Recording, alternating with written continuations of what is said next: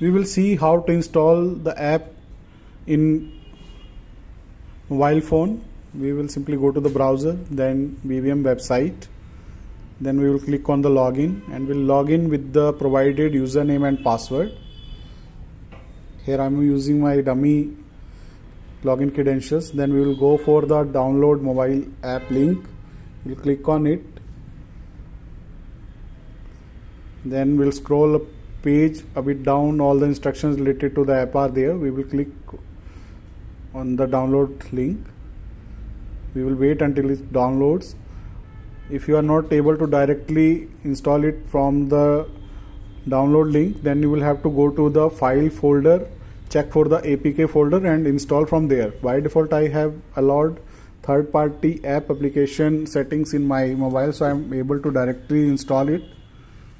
Right? You can also allow before downloading, or otherwise just go to the downloads folder. Here it is installing. Now it is installed and I will open it.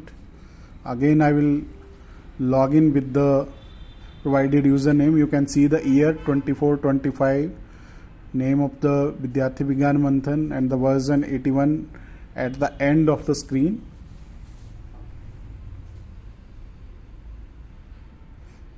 Other thing is the username and password are case sensitive. There is no space, so use according to the provided login credentials so that you can log in. Right, then we will go to the attempt exams and you can see the mock exam 3 link there. We will simply click on it. Then I will choose a language according to my preference. I have selected English so that I can see it in English also. Otherwise you can select for English only. Here we will read the instructions and then we will go to the show questions option. They are downloaded. Now it is asking me to turn on the airplane mode. I have turned it on. And now show questions, and this I am able to see the questions there. So it is section A and I am marking randomly all the answers there so that you can see how it works.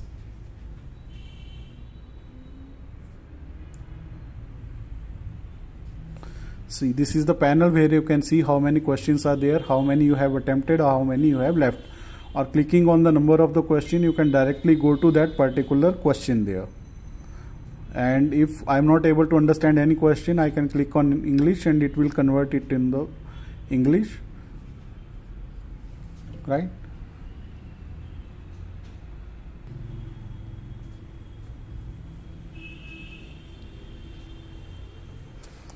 I am marking all the questions randomly, and now I am trying to minimize the application. You see, when I minimize it, I get a notification that 3 such attempts will lead me to the disqualification. So it is a mock test and we have provided this option that you can minimize it 5 times, but in the final examination you won't be able to minimize more than 3 times. If you do that, it will be automatically closing and your answer sheet you will have to submit it. There will be no option with you. That is why we have given you this.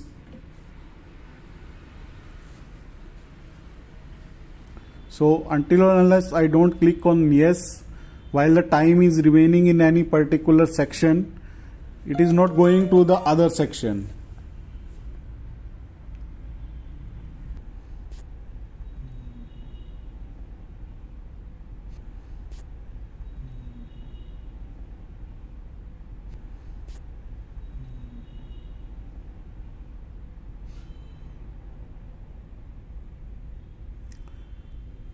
So it is always better to revise the answers again if you have time left with you. Right? It is showing the time. Now we will go to the section B.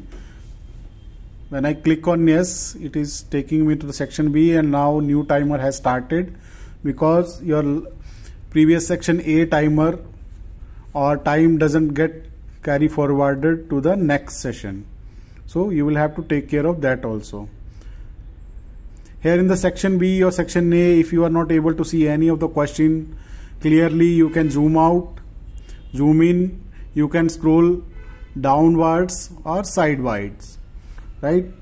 If you think that the question is incomplete, you are requested to scroll it down, right, up or sideways. This option is provided only in the mobile application. It is not applicable for the desktop because they already have the enlarged screen with them.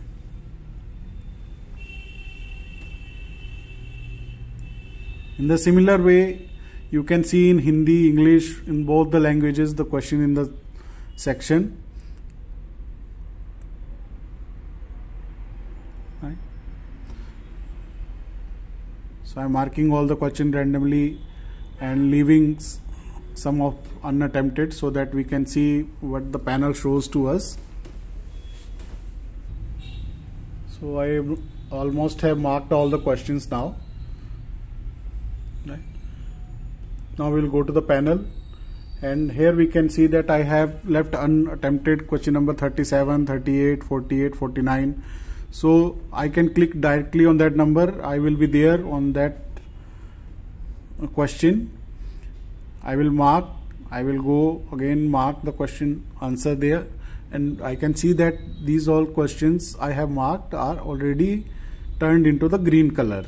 Right now 48 and 49 is remaining there, so I am also marking them just to show you that if you are you have left any question unmarked there, you can check from that panel.